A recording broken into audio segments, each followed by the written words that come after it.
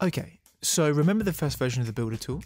Well, in 2023, the Builder tool is getting a whole lot better as we work towards the V1 release, and that includes smart objects. Now, smart objects are constructural assets that use procedurally generated techniques, basically 3D objects with a brain.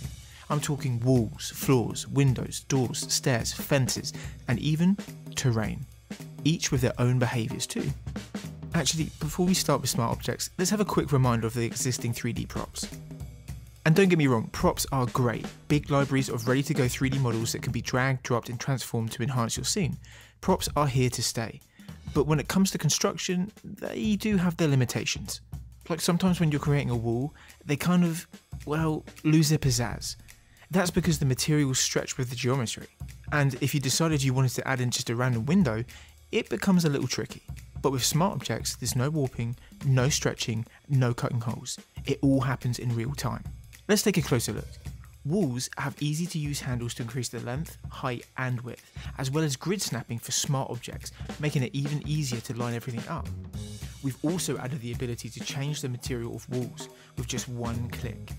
Now the materials don't stretch with the size and the shape of the object. And floors work in a very similar way to walls, but on a horizontal axis. Much like walls, floors have handles to adjust the depth of the floor. They also have a couple of new handles to create an interesting floor shape too.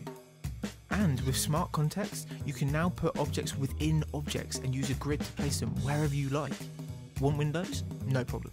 You can place them in the floor or wall and the Builder tool will procedurally cut a hole in the surface and edit your window however you like. Magic.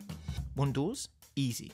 You can place a door within an object, then scale and rotate it however you like. And you can even change the arch and frame to customize it how you like. And take stairs. They can allow you to add height to your PCAs. Like other assets, you can now position and rotate them in addition to being able to change their parameters to create different styles. The magic here is that the stairs will automatically cut a hole in the floor above. Even fences are procedurally generated, meaning that you can personalise them however you like. I'm talking panels, handrails, supports, anything to keep out those pesky paths. Our smart terrain lets you personally sculpt your plot, and any smart objects placed in the terrain will also move with it.